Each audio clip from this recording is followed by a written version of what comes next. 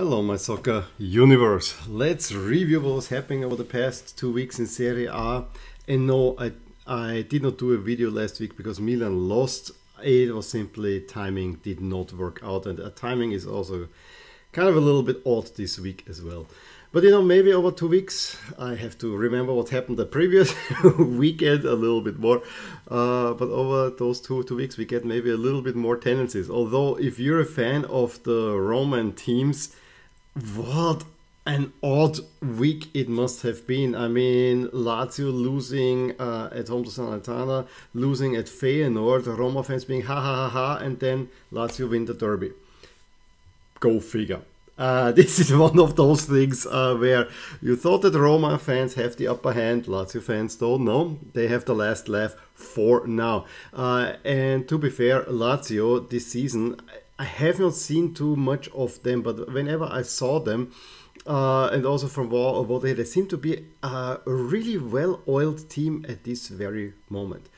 More on them later. I think the main thing is still that Napoli is just on a different level at this moment.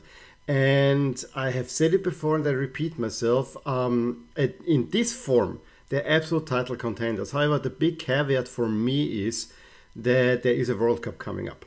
And yes, Kvaratskhelia and Victor Osimhen are not going to World Cup. And I think there are quite a few other players which might help. But what it might mean also is that they're getting out of the rhythm. Because at the moment they are just a well-oiled machine that doesn't even rely on individual players. I mean, Kvaratskhelia was missing in Atalanta, and Napoli probably should have rightfully lost that game. However, they won this, and this is the mark of a champion.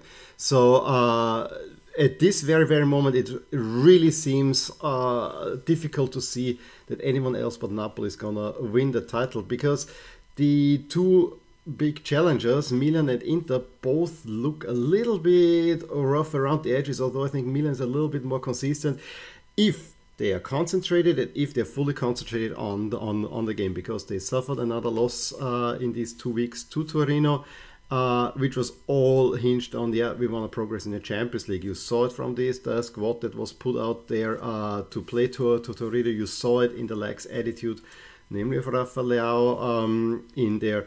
And then you end up losing a game and have a really a stinker. And the past weekend was then in the end not much better, although the performance I think was way more positive, but it still took a lot of time.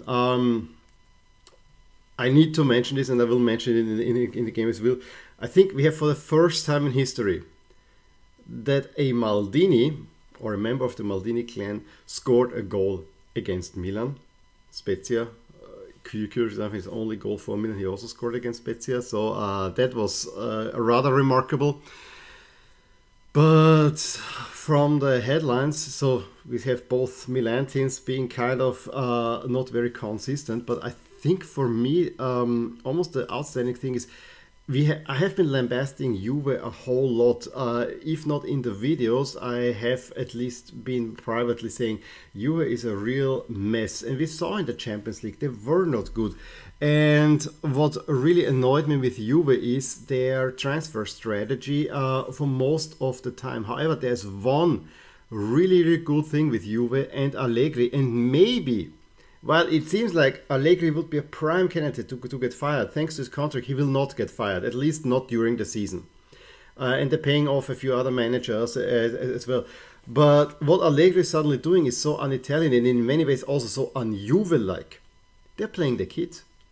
I was not aware that Juve had actually invested in a B team that is playing, I think, in Serie G down there. And now they're pulling the players like Miretti and Fagioli up into the first team, and you know what? They are performing. They're actually the highlights of the season so far, from a Juventus point of view. It's not the Pogba, who the only thing we know is that he's out of the World Cup. It is not Di Maria, who honestly, I adore Di Maria overall. I think he's a great player. However, he just wanted to have a 1-year contract to sign for somebody to be fit for the World Cup. It's ridiculous. This is not something that if I was you, I would have signed up for.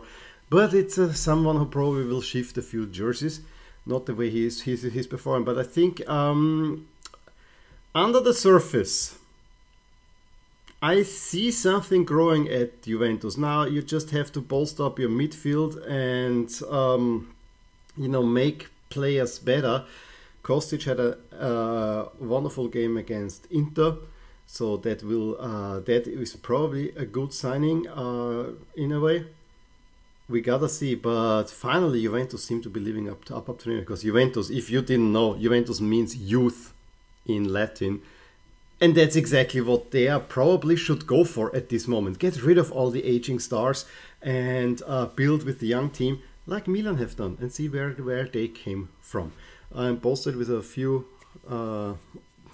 experienced players, and you might be onto something.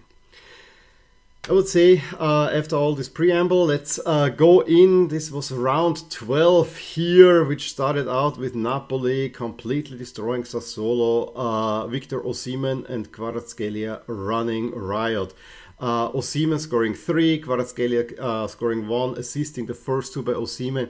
It is just wonderful to watch. Kvaratskhelia though a little bit injured already, so he missed in the next game. So he needs to be managed well. But again, Napoli won without Osimhen. Victor Osimhen gives them the cherry up top, for sure. But the squad is deep enough and well-oiled enough that they don't rely on the individual brilliance of either one of the players, the star players that they have. And I think this is the most remarkable thing and the great building job that Spalletti has done.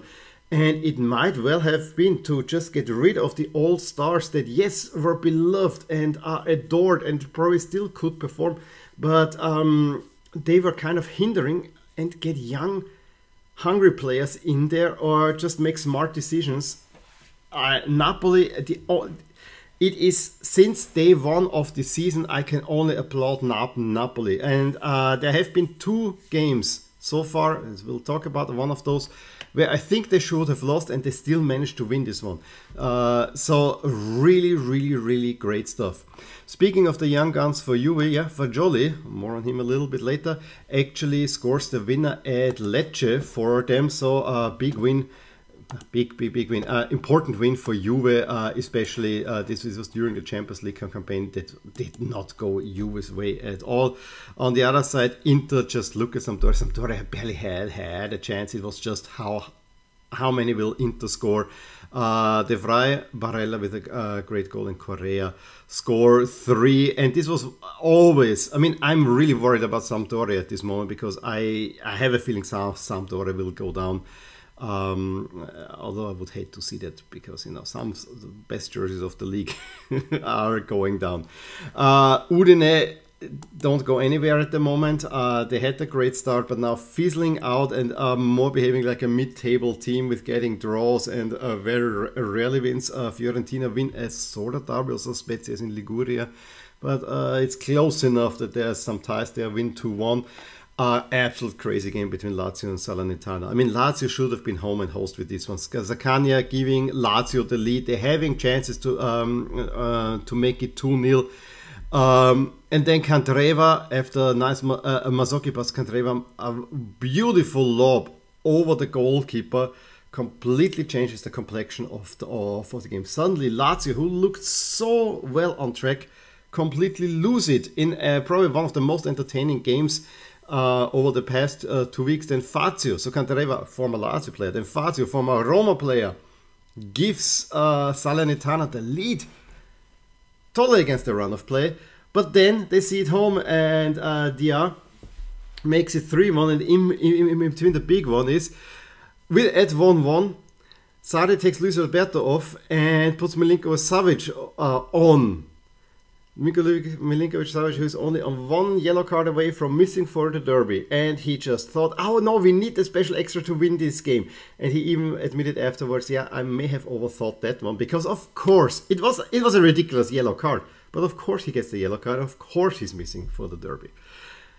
In the end, it did not matter, but it was definitely not something to lift up the spirits at Lazio. What can I tell you about Torino Milan? The game should have been done after 5 minutes, 10 minutes maybe. Leao having 2 sitters as chances. The first one maybe not as much, but the second one, it needs to be a goal. and Brahim Diaz assisting both of them. Milan looking actually really good at that point, but then Torino shook themselves and kind of got control of the game, and then two, I don't want to say defensive errors, but two mishaps, and Gigi and Miranchuk within 2 minutes scored 2 for Torino, and this was always going to be a steep hill for Milan to climb back, and they did not look good.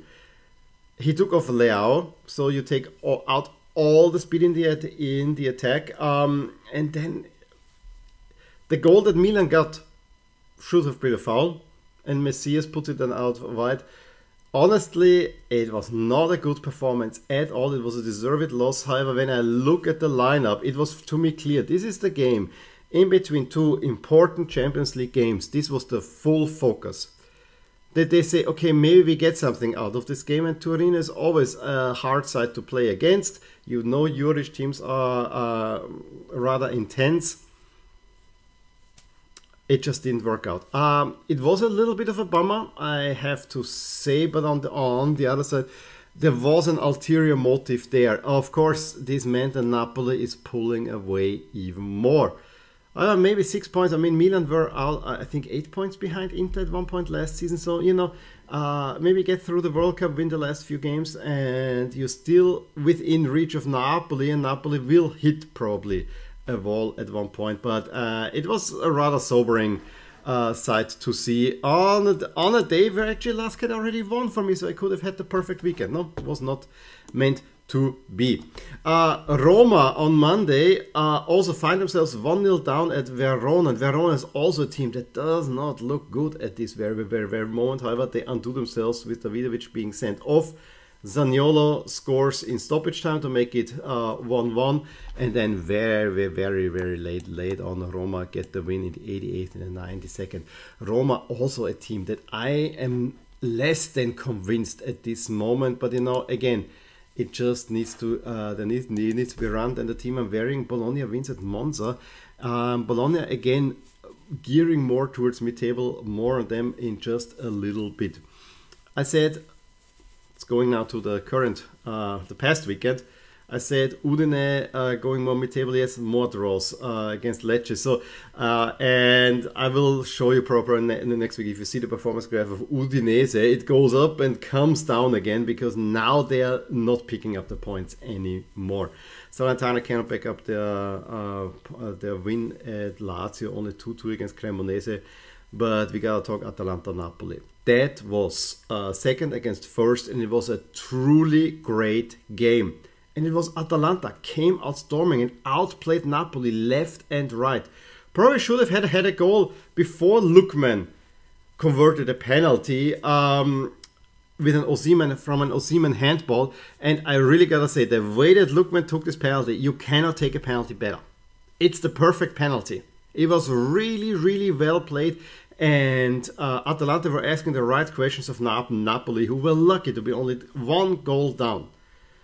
However, if you have a Victor Osimhen, you are bound for greatness, and it's just a Zielinski cross, and with the first shot on goal, you see Demiral had Osimhen more or less under control, but with one little shove when the cross was made, it was not a foul, it was just a little shot. He gets the separation, jumps up, puts it instinctively into the net. First shot on goal, Napoli go get 1-1.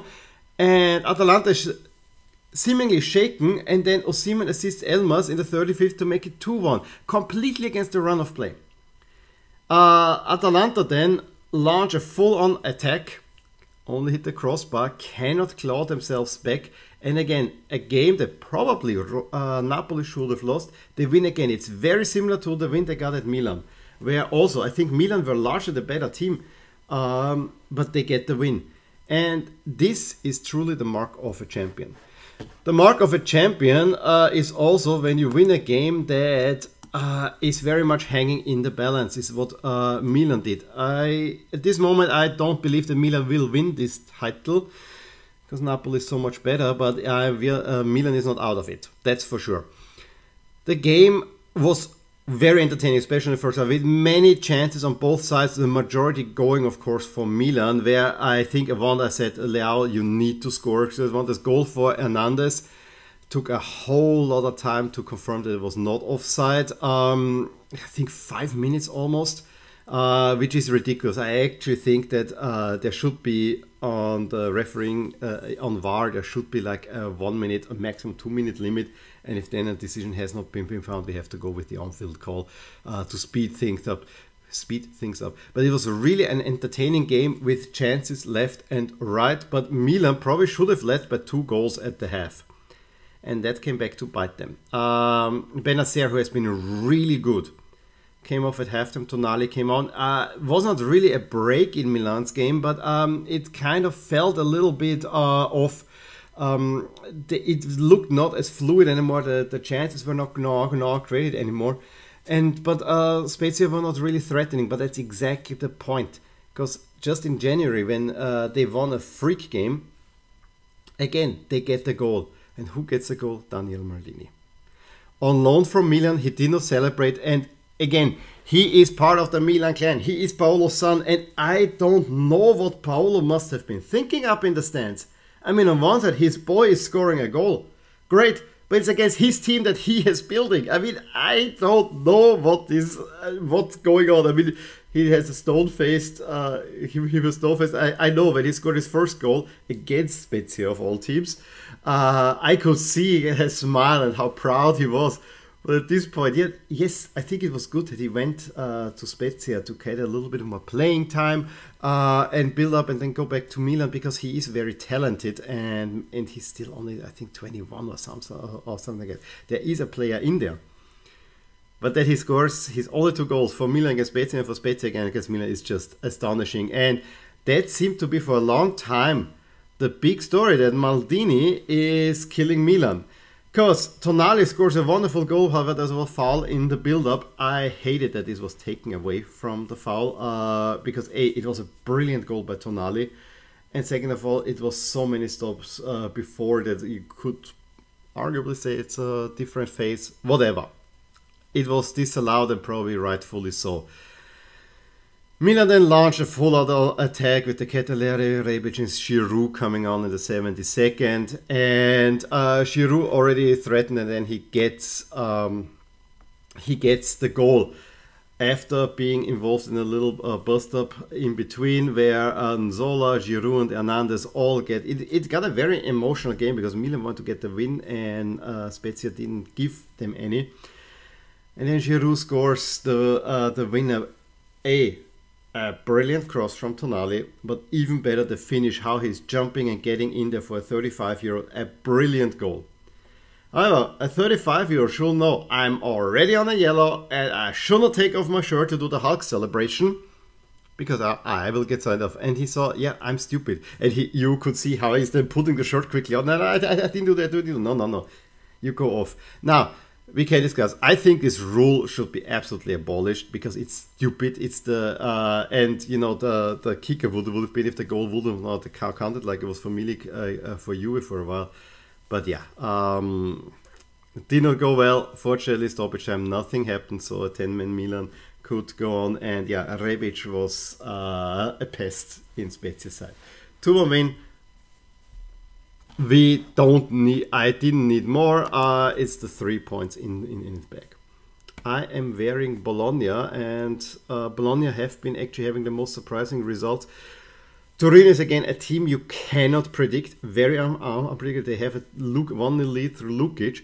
However, what makes me proud is not only to have Marko Arnautovic. Now, Stefan Posch from Austria also gets a goal, and the winning goal after Orsolini equalizes. So yeah, Bologna becoming now the Austrian team in Serie A. Monza stabilizing with a 2-0 win over Hellas. Fiorentina winning at Sampdoria, and Hellas and Sampdoria at the moment, they seem to be really in trouble. The big derby, we cannot really talk much about. It was not a good game, and it was decided by a really bad defensive error where Pedro is pressuring Ibanez, who loses the ball. He plays it to Felipe Anderson, who scores the goal. Why did Lazio play in white? That was probably the biggest question for me, because I think it would have worked either way. But other than that, it was not a great game to watch, and the Roma did not have much in the tank. A game that also could have used a little bit more, there was also more space there, was definitely Juve against Inter, where Inter, it was not a great game. Inter had more chances in the first half. However, it was not like this end-to-end heated game. It was kind of, yeah, it was so and so. It was not good to watch. However, what was good to watch, it was Kostic did in the 52nd minute. After Çalhanoğlu hit the crossbar with a shot. I mean, Szczesny got his hand on it, and that's why it hit the crossbar. But after a corner for Inter, Kostic gets the ball and is strong, goes in, and Rabiot runs, and it was a really well-worked counter-attack. That the way that Rabiot finishes was really good. And maybe Rabiot is finally coming good. I don't know quite, but I was never very convinced of him. But at least now in this Juve team, he seems to be one of the better players as of now. Danilo then heads in a second one, but however his header hits the hand, and probably that's why it's going in. It was actually hard to see, and it's another VAR that took longer. But actually that goal and that second goal really hurt Inter. They barely could get on the field again and do something. In the end, it's Fagioli after another Kostic assist who gets the second goal. And again, it's the young guys, and that is something promising to see if you're a Juve fan. Looking now at the overall standings after these two rounds, Napoli flying high, 6 points ahead of Milan. They got rid of Atalanta. Milan is the only team that kind of can keep up. I think Lazio is underrated. I think Lazio can be a really tough opponent. Atalanta, Juve, Roma, Inter, I think those four will probably go for the last spot. I mean, I'm singing high praises of Lazio. Let's see. But it might be that it's Napoli, Milan, Lazio who are in the top three.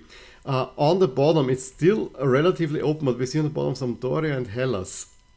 Does not look good, but however, it's Cremonese thanks to their rating that is a little bit down, and Spezia and Lecce are also not out of it at all. So let's see. If we look expected standings, Sampdoria goes down, Spezia and Cremonese a little bit ahead of Hellas in terms of going down still. On top, yes, Inter probably will make that. I think Inter should finish top three. Maybe I spoke too soon with Lazio, although I could see Lazio finishing ahead of Juve, Roma, potentially even Atalanta. So yeah, I'm not quite sold on this top four right here.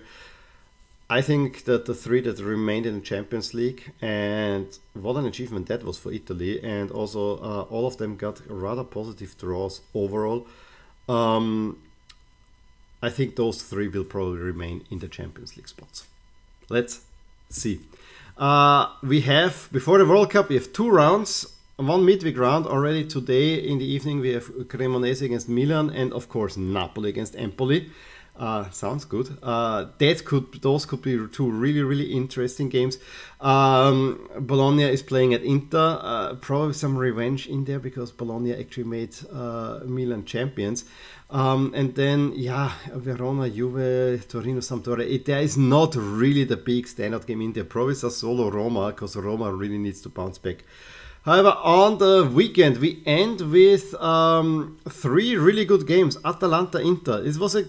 Atalanta is the one team that Inter cut where Inter got regularly results against a top team. So maybe that's a little bit good. Roma, Torino, always a tricky fixture. Napoli, Udine. Now I think the spice of that one is out of there.